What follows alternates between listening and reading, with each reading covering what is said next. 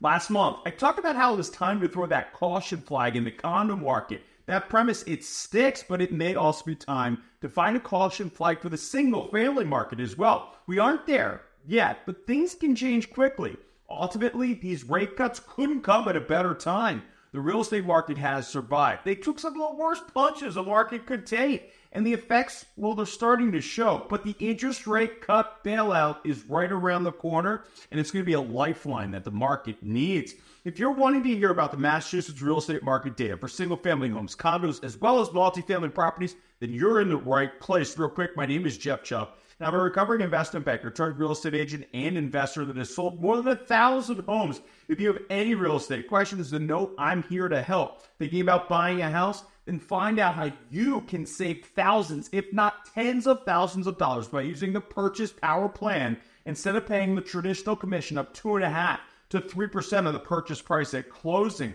Let's start with single-family homes. In August of 2024, we saw 3,799 single-family houses sell for an average sales price of $832,000.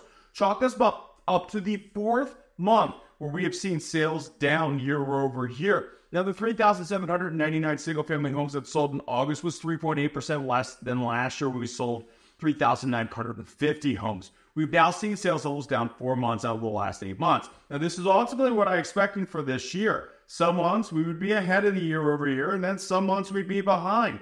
Adding in this month's sales levels, the year-to-date sales of the state of Massachusetts has increased to 1.4%, as we have now sold 24,492 units, compared to the 24,144 units at this point in 2023. Now, August was our lowest year-over-year price increase that we've seen so far. In August, we recorded a 5.6% year-over-year increase in prices and single-family property values. Now, this is why I was saying we should maybe start trying to locate a caution flag for the single-family market, because the trend has been downward for the last 5 months. With 8 months down, home prices in Massachusetts are up 7.4% year over year, but the pullbacks continue. We were at an 8.8% year-over-year appreciation rate 3 months ago, 8.1% 2 months ago, 7.8% increase 1 month ago, and now the 7.4% this month. With 8 months in the books, I can say with certainty that 2024 will end up with the single-family market ending the year in the green. For all the people that were praying for price declines, this is not your year. Now on to the yearly sales comparison levels. Like I said, we were down compared to last year. Our sales levels of 3,799. Also, they put us in the ballpark of sales levels we saw in August 2011, which were 3,859 units sold. As we've said many times before, sales levels, they're not great, but sales levels and housing prices are not correlated. But the sales side has a lifeline being thrown to them with these decreasing interest rates. If sales go up, then that will put more pressure on inventory levels, which will ultimately lead to, you got it right, higher pricing. So 4 months out of the last 8 months of the year-over-year sales declines are, well, they don't sound great, but let's put it all in perspective. Before this year, we had 30 consecutive months of year-over-year sales declines. We had to go back to June 2021 in order to find the last month of a year-over-year gain before we kicked off 2024. And now that is 50 consecutive months of year-over-year home price increases.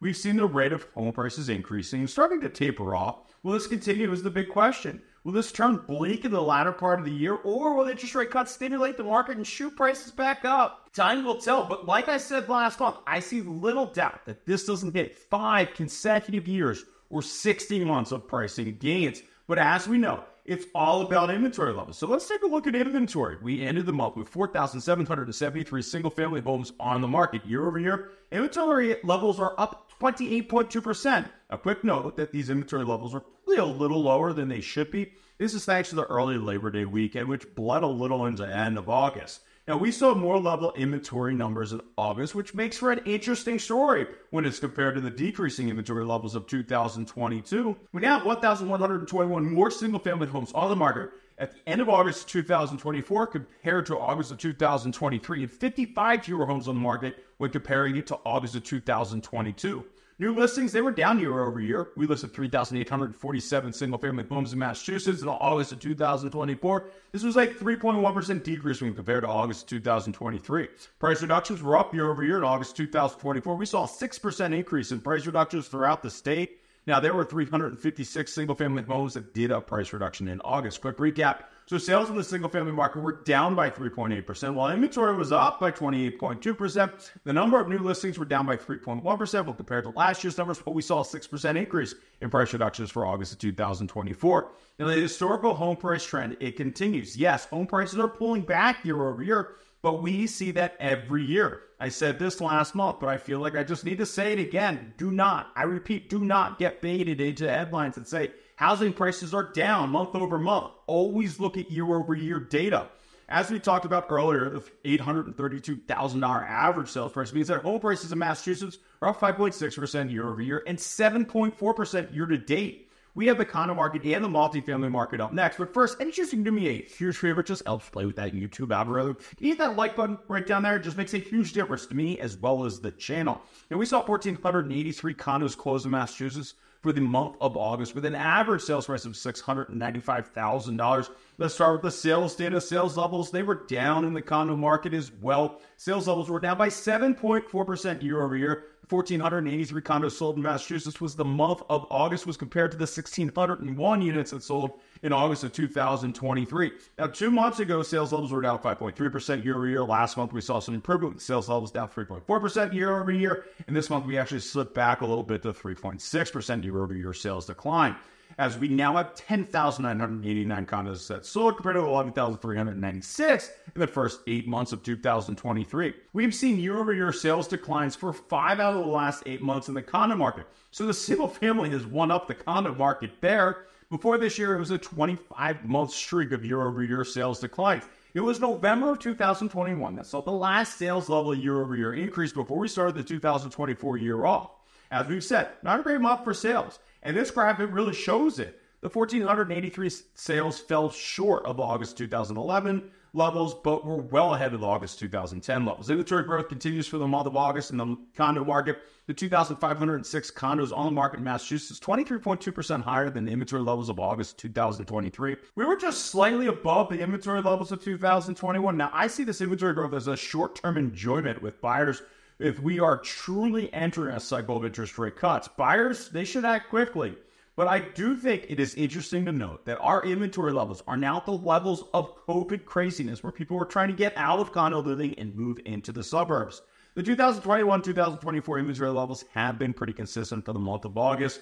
On the last Monday of August, we had 487 more condos on the market when we compared to 2023, 279 more than compared to 2022, and 130 more than compared to 2021. The amount of new listings were down, with 1,525 new condo listings hitting the market. The 187 fewer listings when compared to August 2023 represents a 10.9% decrease in new listings in Massachusetts for the month of August. Meanwhile, we saw a decrease in the amount of condos that saw price reductions in Massachusetts in August of 2024, as there were 106 price adjustments. This was 23 units or 17.8% less than when compared to August of 2023. As a year-over-year comparison, sales levels were down 7.4%. New listings were down by 10.9% when compared to 2023. Meanwhile, inventory was up by 23.2%, with the number of price reductions decreasing by 17.8% year over year. Yes, prices were down last month, but I've always felt that July 2023 data was an outlier. This is no outlier, and we can't place a little asterisk there for this month's data because condo prices, they were down year over year, and it actually sounds about right. The average sales price is $695,000, which was 1.1% lower than the average sales price in August 2023, when it was $702,000. This is the first back-to-back year-over-year price decline since January and February 2021. The first 4 months of this year were definitely kinder to condo owners than the last 4 months have been. Year-to-date, condo prices in Massachusetts are up by 2.4%. This number was 4.6% in June and then 2.9% in July. The trend line isn't a great one for condo owners in Massachusetts. I'm confident that home prices won't go down for the single-family market in 2024. I can't call that shot for condo prices. It's just too close to call. And now for my very quick shameless plug. If you're thinking about buying or selling a home, then reach out to me, as it would be a true honor to help and guide you through the process. Now into the multifamily market. Another good month in the multifamily market. In August 2024, we saw 469 multifamily properties sell for an average sales price of $827,000. The 469 units sold was 2 units, or a whopping 0.4% increase in the year-over-year sales levels for August. Now, this means that year-over-year sales levels are now up by only 6%. The 469 units sold pretty much puts us exactly on par with the sales levels of last year. The next year that was close to our sales levels of August 2024 would be August 2011, when we sold 489 multifamily properties. Now, I ultimately think that decreasing interest rates are really going to help the multifamily market. Inventory continues to grow on the multifamily market. There are currently 706 multifamily properties on the market, which means the inventory levels are up by 27 units or 4% year over year. The amount of additional inventory continues to be fairly consistent over the last couple months. We have 60 more multifamily homes on the market when compared to the end of August of 2023. Meanwhile, we listed 10.5% more multifamily properties than we did in 2023.